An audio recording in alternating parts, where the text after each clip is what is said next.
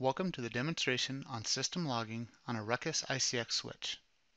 The local system log shows events that have occurred on the switch since it's been up, or whatever's left in a buffer of events that have happened on the switch. And those can be viewed with the show logging command.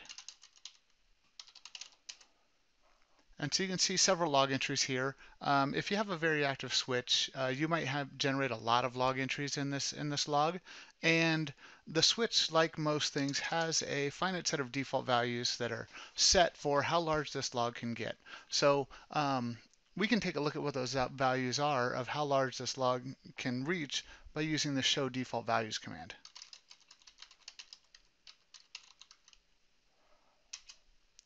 And so with show default values, we can see that our syslog has a buffer of 50 lines.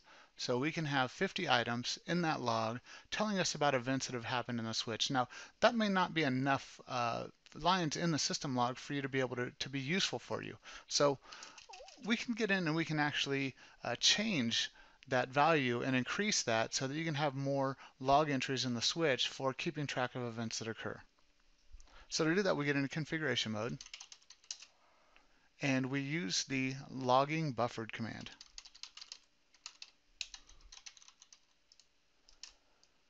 And this has several options. The logging buffered command, first it lets you set the number of dynamic log entries from 1 to 1,000. So we've got a little room to play there.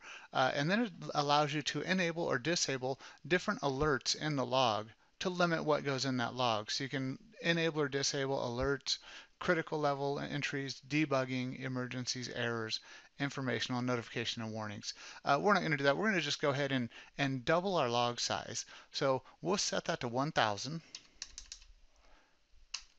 And now notice here that it says a reload is required. So this is kind of like resetting default values or maximum values in a switch. So for this to happen, we have to do a write memory, and then we have to reload or power cycle the switch for this change right here to take effect.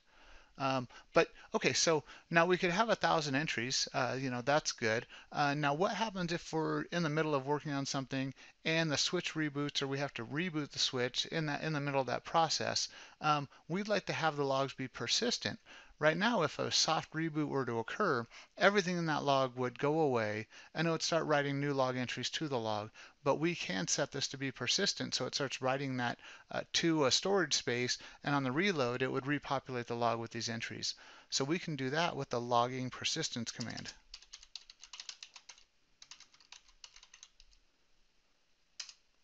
And with that command, now the logs will stay intact after a reboot, and you'll be able to see some of the events that occurred before the reboot on soft reboots, which could be very helpful. Now, if you don't want to have to worry about that, there's probably a better solution, and there's definitely a better solution, where you could set up logging to a host or to an external syslog server, which is probably the best thing, because then every event that occurs is stored away from the switch, and if any event happens to the switch, you'll have those logs that are available to you on that external server. So that's done with the logging host command. And all we do here is we provide an IPv4, IPv6 address, or a server name if you've got DNS enabled on here. So we'll go with one of my devices. So now logging set to be sent to that host. Every logging event that occurs, message will be sent. That login should be saved by that server, and I'll have persistence that way. That could take away the need for that logging persistence that we configured just a moment ago. And then sometimes while you're working through the switch, you might want to have the log entries show up on your console while you're working on it. So we can do that as well, and that's done with the logging console command. And with logging console now, if any event were to occur on the switch, say a spanning tree state change, OSPF neighbor going down or coming back up, anything like that, you would see that message come up on the screen, and I'm directly connected to the console. We'd see that on the screen as we're working and constantly be updated about events that are going on with the switch. So this is a nice real-time tool that helps you see things that are going on in real time. So those are some of the capabilities of logging. Thank you for viewing this demonstration. I hope to see you back for more demonstrations in the future. Thank you.